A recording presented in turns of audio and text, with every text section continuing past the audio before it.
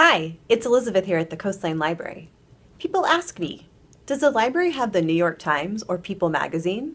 And the library does have digital access to these publications through the library academic databases. You just have to do a publication search to find them. Let me show you how.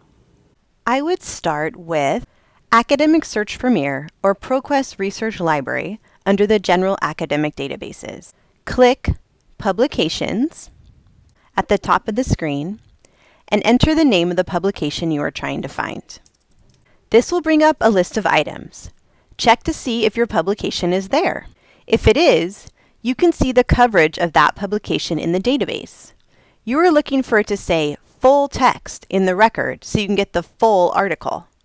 If it just has bibliographic record, you will not get the full text of the article. See if you can find full text by doing a search in a different database. Once you have found the publication with full text, you can see the full text coverage dates and then click on the hyperlink title of the publication.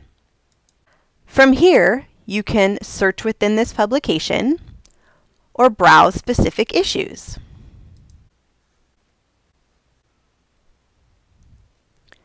The library subscribes to hundreds of publications through the library academic databases. I hope this video will help you find the one you're looking for. If you need any help finding a publication or have any questions, contact us in the library and we'd be happy to help you. The Coastline Online Library, part of tomorrow's college, today.